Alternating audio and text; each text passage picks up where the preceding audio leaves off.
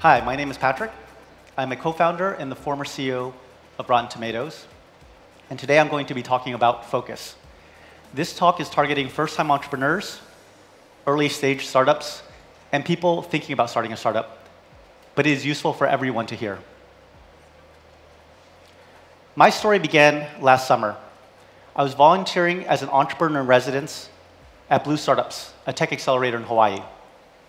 There, I worked with 7 different startups daily over the course of 2 months. And the advice I gave to each of them over and over was that they were all trying to do too much, that they needed to focus.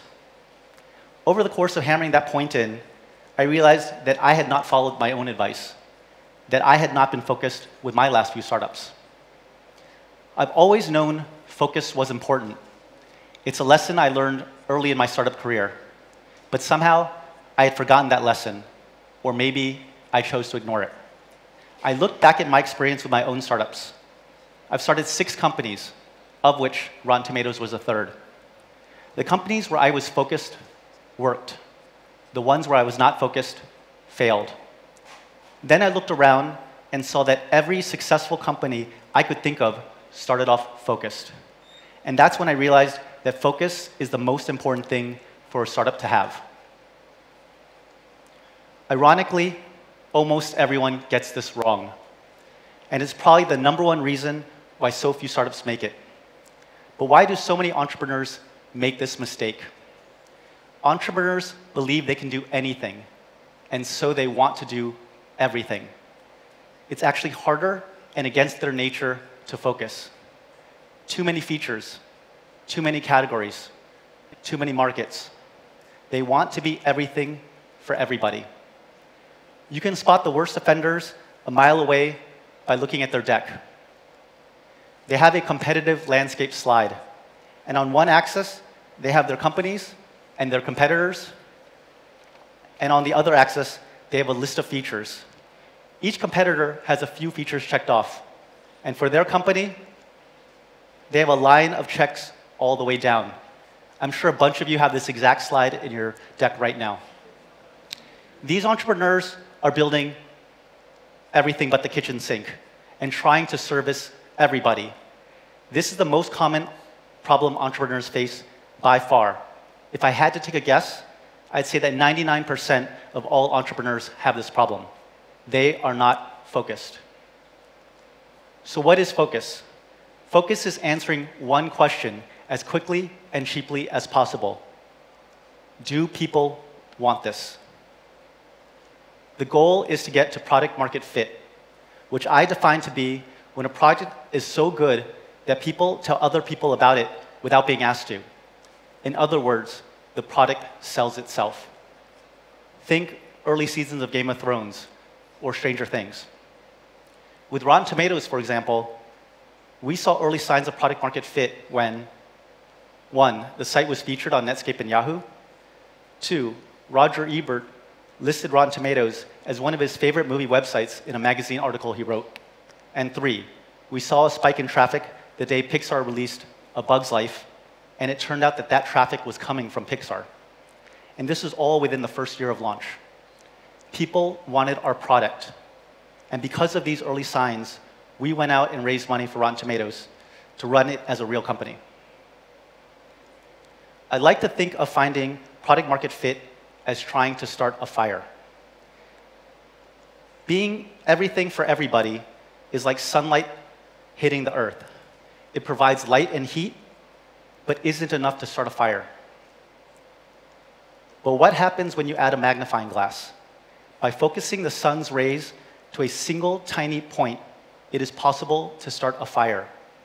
Similarly, imagine your resources, your time, your money, your manpower as the sunlight. By focusing your resources on a tiny point, it is possible to find product market fit. And one important thing to remember about fire, it spreads. If everything falls into place just right, you could end up with a forest fire. That's Facebook, Amazon, Google. Their fires are so big, you couldn't put them out even if you wanted to. So how do you focus your resources? You reduce scope. Cut away until it's one feature, one category, one market. This is the opposite of building everything but the kitchen sink. For feature, pick the feature that is the main reason why people would use your product. For Rotten Tomatoes, that's the tomato meter. You can get rid of everything else on the site, the cast crew, filmography, synopsis, photos, etc. And it still 95% works. For Twitter, that's the tweet. Category. Choose the category that makes the most sense for your business based on fit, expertise, interest, connections, monetization, etc. For Rotten Tomatoes, that was movies. Market. Go for the lowest hanging fruit. The smaller and more niche the market, the better. For Rotten Tomatoes, we initially started with hardcore movie buffs. At the start, entrepreneurs generally have extremely limited resources, so reducing the scope of the problem increases the chance of success. Not only does it allow you to do things cheaper and faster, it ends up being a better product too. One way to tell if you cut enough is to see if you can explain your product in 15 seconds. If it takes 5 minutes to explain, it's too complicated. Ideally, you should be able to explain it to someone and they can explain it right back. For example, Rotten Tomatoes is a site for movie reviews and news. We aggregate all the reviews from professional critics in one place, and then we give you a score based on the percentage of critics that recommend seeing that movie. A product that you can explain to someone else will spread. The product you can't explain won't. I want to take a step back and highlight an experience from my own career. Before Rotten Tomatoes, I had a design firm called Design Reactor. We provided web design, 3D design, and print design services for any type of client. We were super unfocused. However, we quickly realized that 3D took way too long to render, print took too long to get color proofs, so we focused our service down to just web design. After we landed a contract with Disney Channel, we focused our market down to just entertainment. Once we were web design for the entertainment industry, everything fell into place. Our portfolio made sense. We were able to charge much more, and we never had to cold call again. And the money we raised for Rotten Tomatoes, it came from the clients we had from our design firm. The best products and best companies do primarily one thing at the start. Think Rotten Tomatoes, Instagram, Snapchat, YouTube, Twitch, Twitter. You can't be more of a single thing than Twitter. It's literally a status update. Amazon started with just books. They went public selling just books. It wasn't until the second year of being public that they launched into a second category. eBay started with Beanie Babies. Google was just simple search. When Google started, Yahoo was huge, but Yahoo was a portal. In other words, they were everything but the kitchen sink. Yahoo had unlimited resources. Google was a pair of PhD students right out of Stanford. Yet Yahoo was beaten by Google at the one thing that Yahoo was supposed to be good at, search. But even Google Video, with all the resources of Google behind it, couldn't beat YouTube. And instead, Google was forced to buy YouTube. Same with Facebook buying Instagram, and Amazon buying Zappos. In every case, the larger company with infinitely more resources could not compete with a smaller, focused startup. Going back to the competitive landscape slide I talked about earlier, instead of having a line of checks all the way down for features, you should have one check for a single feature and do that one thing better than anyone else. That was Google for search, YouTube for video, Instagram for photos, Zappos for shoes, Rotten Tomatoes for movie reviews. As Peter Thiel says in his book, 0 to 1, start small and monopolize. Every startup is small at the start. Every monopoly dominates a large share of its market. Therefore, Every startup should start with a very small market. Always err on the side of starting too small. The reason is simple. It's easier to dominate a small market than a large one.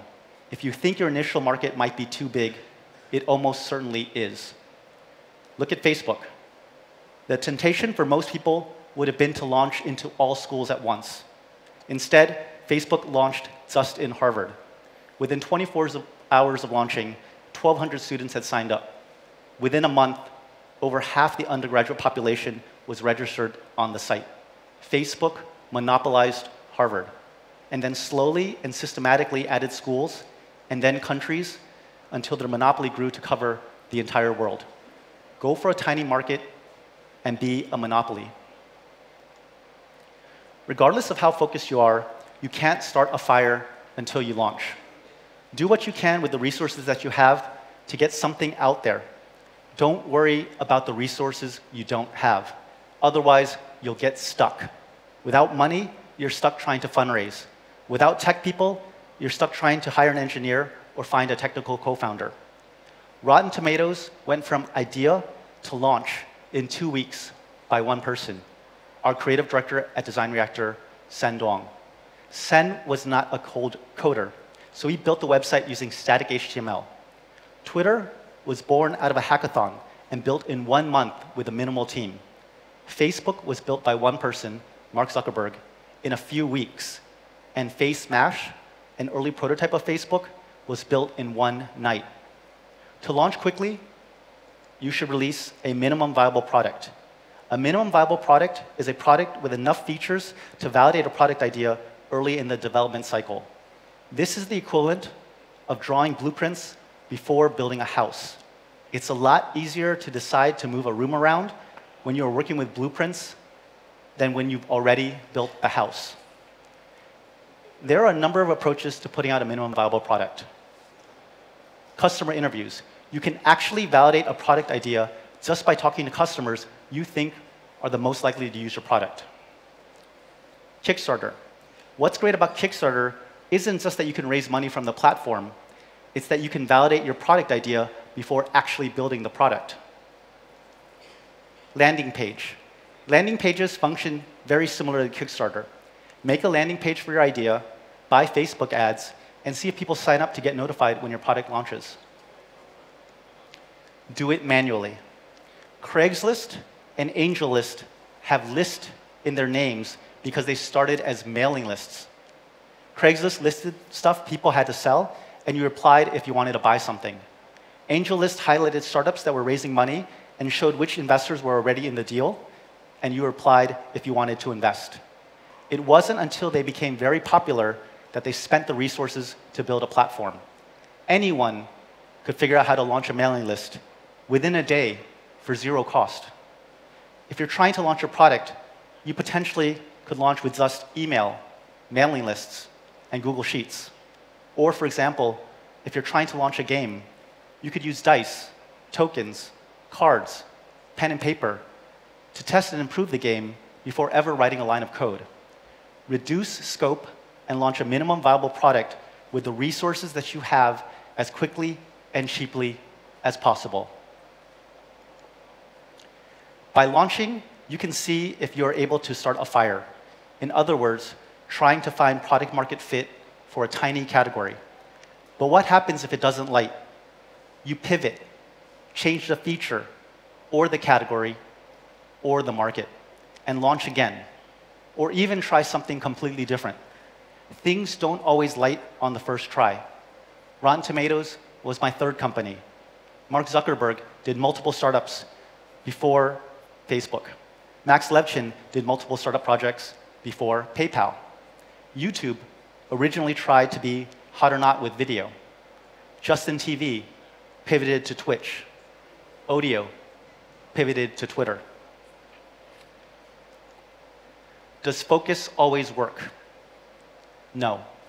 Being focused does not guarantee success, but being unfocused guarantees failure. Look at Juicero, which raised $120 million to over-engineer a product that no one wanted. Or Homejoy, which raised $40 million and prematurely scaled before finding a viable business model. Even the recent drama around WeWork. What was the first thing they did after they fired their CEO and tried to clean up their act? They cut all their non-core businesses.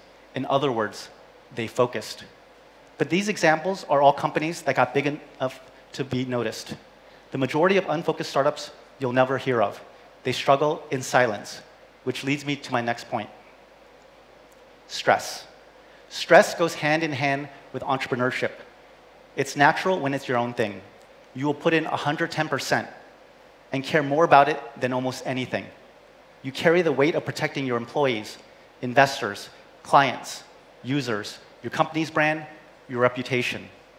The 3 startups I did after Rotten Tomatoes all failed.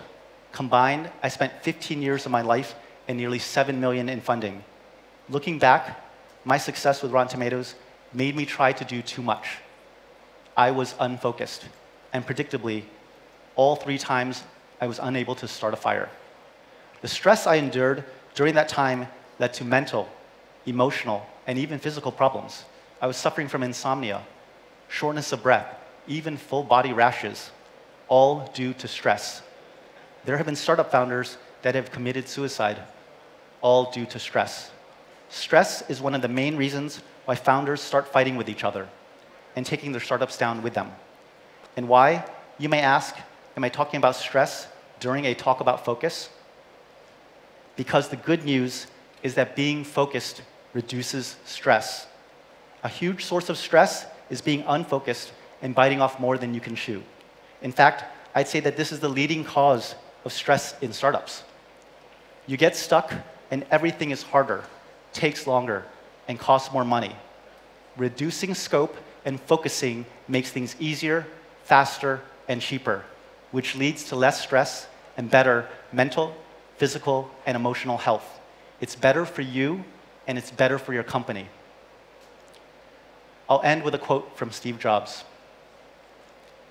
People think focus means saying yes to the thing you've got to focus on. But that's not what it means at all. It means saying no to 100 other good ideas that there are. You have to pick carefully.